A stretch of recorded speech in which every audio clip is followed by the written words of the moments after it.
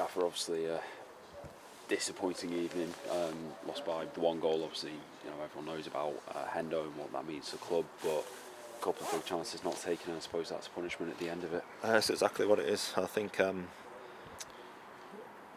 don't know how we lost that game, to be honest.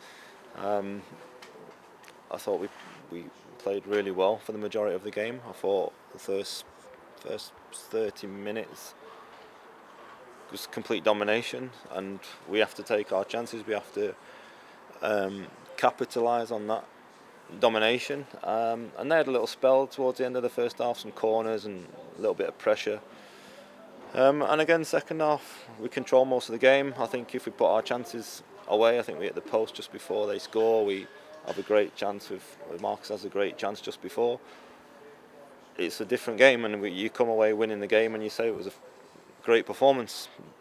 We concede a really naive schoolboy goal, which we shouldn't concede, and then you're up against it. Their confidence is high, but yeah, disappointing, because if we would have got the goal, then I'd be standing here saying it was a great performance. So I don't know how we lost that game. Is it lack of creating chances, lack of finishing chance stuff? Where do you feel it's not clicking at the moment? I think the stat of we had the opportunity to put 29 crosses in and 6 are successful.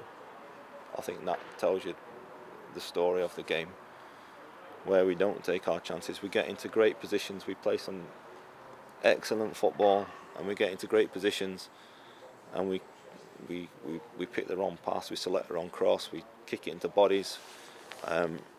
We don't have the composure in the final third. That tells you everything. Obviously, turn around now into Saturday. What are you looking for as a response from training, and then as a response in the match on Saturday?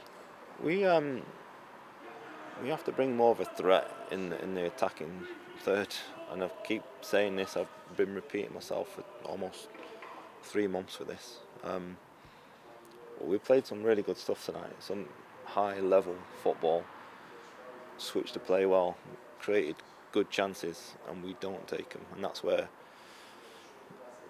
the story of our season so far. And if we had that little bit better quality, then we'd be putting teams to bed.